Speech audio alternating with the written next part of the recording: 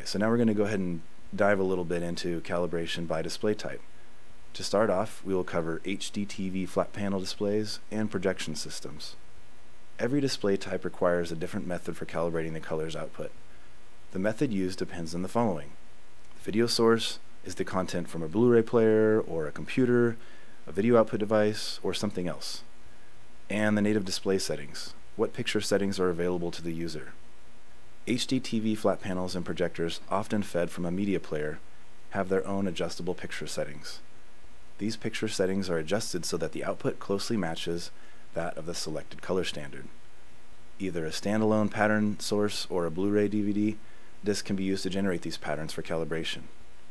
Now, because the display's own internal settings have been adjusted or calibrated, the calibration remains in place once the pattern source is disconnected. The pattern source generates the patterns on the screen.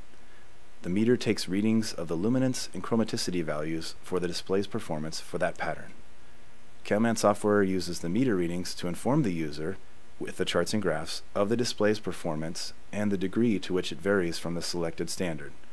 Either the user adjusts the display's settings based on this info, or the software can conduct the adjustments automatically if it's a display that has AutoCal support.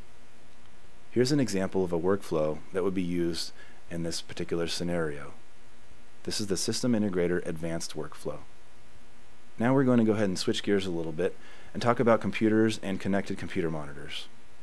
Because computer monitors are often lacking in picture settings, calibration data is instead stored in the computer, not the monitor itself. This calibration data takes the form of a 1D LUT and ICC profile. In most cases, the calibration data is applied to the output of the monitor only when the monitor is connected to the host computer. The calibration does not stand independently as it would with an HDTV display in the previous examples. Here is one common setup. You have a Windows laptop driving a second monitor, and CalMan is running on the laptop. Or you could have CalMan running on a laptop calibrating a remote computer on the same network. Or a laptop calibrating a remote computer with a connected monitor. For all scenarios, the pattern source, which is CalMan Client 3, generates the patterns on the screen. The meter reads the luminance and chromaticity values for the display's performance for that particular pattern.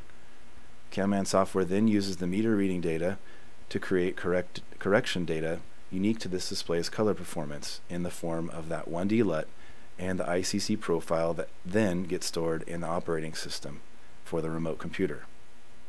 Here's a screenshot of one of the workflows used for calibrating laptops and monitors connected to desktop computers. This is the Monitor Advanced workflow within CalMan. Now on to video monitors or broadcast monitors, which commonly have a video output device driving them. The native display performance can vary greatly due to differing display technologies. There are all sorts of displays in the market now. You have OLED, blue-green backlight displays, white LED LCDs. There are so many display technologies. Broadcast video monitors are fed by the video output device, and they may or may not have internal picture settings available to the user. Because these internal settings are often unavailable and the source or the video output device has no adjustment settings, a different method must be used. The method is a correction matrix, or a 3D LUT, specific to the unique color characteristics of the monitor is generated on the secondary computer.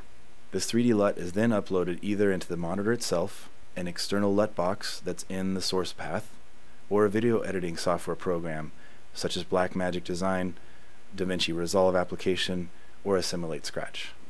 Here's a basic configuration for a smaller studio. They have a Mac running a VMware Fusion with Windows and CalMan, and they have Virtual Forge generating the patterns out of the output device from the Mac operating system, or you could be using the Resolve or Scratch CalMan plugin to generate these patterns, and the meter is taking readings of the video monitor.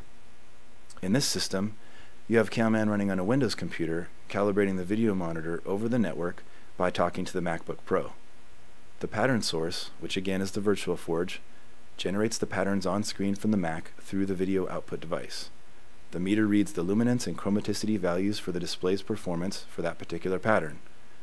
CalMan software uses this meter reading to create correction data unique to the display's performance.